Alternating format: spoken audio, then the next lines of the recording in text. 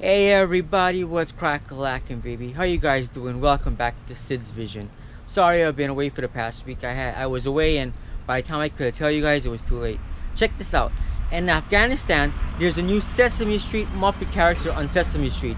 Can you believe that? I didn't even know they had Sesame Street in Afghanistan. Well, it's called Sesame Garden. And this new character named Zari, she's supposed to promote women and girls' rights. I think it's wonderful. What they're trying to do is tell girls and women and young adults, young girls, teenagers, that they can have a career, they can have a life outside of their home. They can be a doctor, a lawyer, or anything they want to be.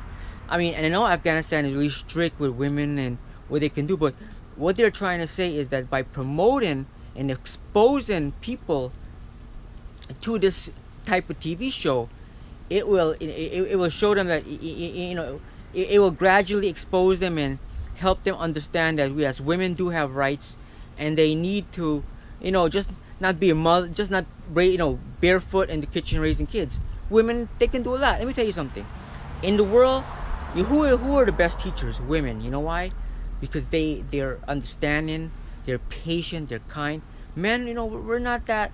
We're very rough. So when it comes to society, I think women are better catered to run and stuff like that. I mean, I don't know what you guys think, but I think that it's a great idea. Zari, I'll show you a picture of Zari on a thumbnail.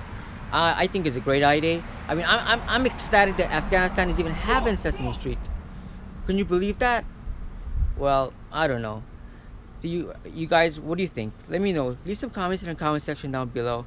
I really appreciate it. Until next time, I love you guys. Peace, love, and happiness to every last one of you. Until next time, peace out.